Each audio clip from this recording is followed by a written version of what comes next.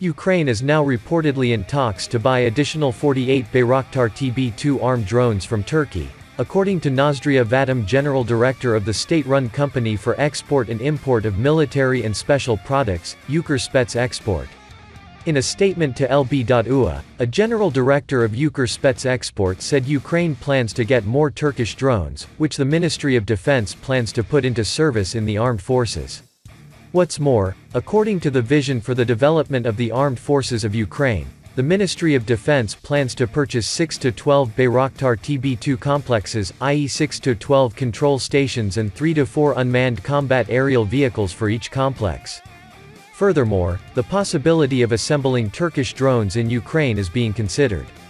And this is already a joint production, SKD on the territory of Ukraine, while the cost of each complex, in this case, will decrease by 35%. Including taking into account imported components, which Turkey itself buys, Vadym told in an interview.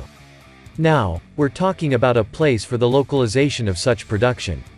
The armed forces of Ukraine have received into service their Bayraktar TB2 armed unmanned aerial vehicles in 2019. According to the Baker Machina company, the Bayraktar unmanned aerial vehicle is a medium-altitude long-endurance class system developed for tactical reconnaissance and surveillance missions. Bayraktar TB2 unmanned combat aerial vehicle can carry a maximum payload of more than 55 kilograms. Bayraktar can fly up to 22,500 feet and loiter for more than 24 hours.